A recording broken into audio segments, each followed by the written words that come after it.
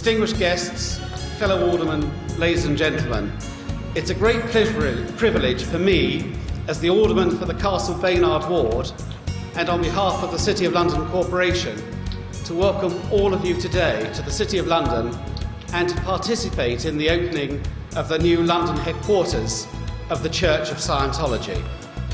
The representatives of the Church with whom I've had the pleasure of working over the past several months have been at pains to stress their desire to be a good neighbour here in the City, to play an active role in the life of the community, and to work with the police and other agencies for the common good.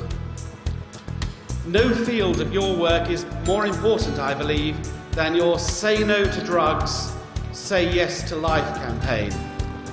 As a magistrate, I see only too clearly and frequently wasted lives of the addicts, prematurely aged, vulnerable to disease, heading for early death. The work which you do in this area is greatly to be welcomed, and I wish you growing success.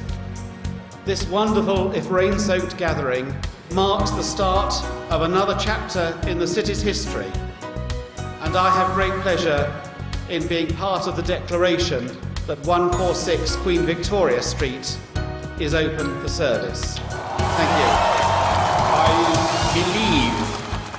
I believe wholeheartedly, this is a time like no other time.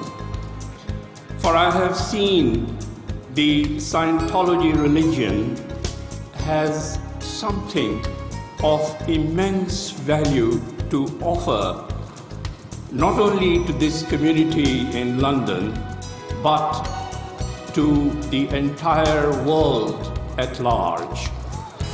Indeed, through Scientology, I have seen there is a path to the soul, restoring the spirit to life and inner strength, which brings betterment to all. Scientology can and does demonstrate to all that it has effective solutions to what troubles this world today.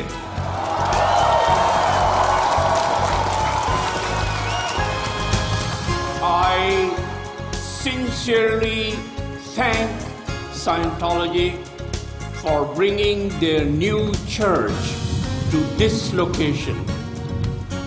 It means, and surely it means, that they are accomplishing their objectives, and that can only mean good for this community in London and society as a whole. I consider that it is our Creator's will. I thank you for granting me this honor of speaking today, and wish you all success for a very bright future.